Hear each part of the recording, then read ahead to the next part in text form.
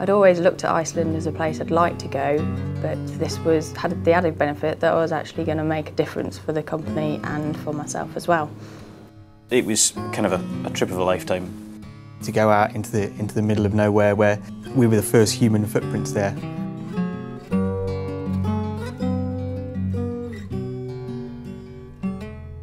I saw the posters around work and thought, I fancy going to Iceland, let's have a look at it. And ended up going onto the Earthwatch website and finding out more about the foundation and what they do.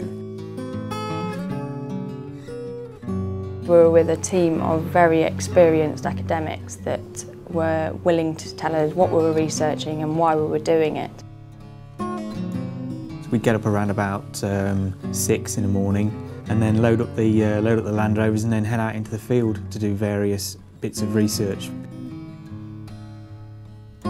We were collecting data with 2 different types of GPS units so that we could establish how wide the outburst floods coming from the glaciers were and what height through the valley they rose to.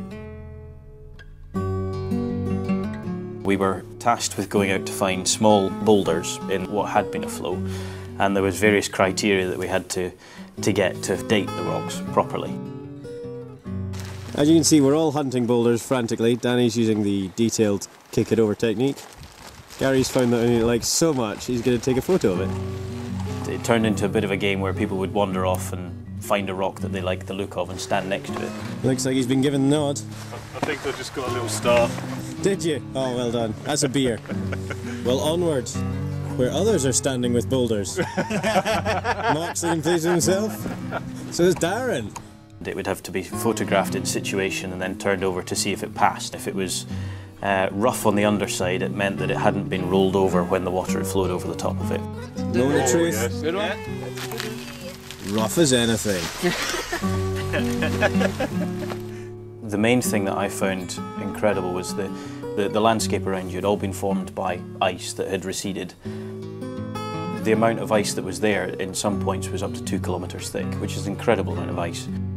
Going out there and seeing the glacier melt on a daily basis really sort of brought it home how much water is contained within the glaciers in Iceland and the polar ice caps.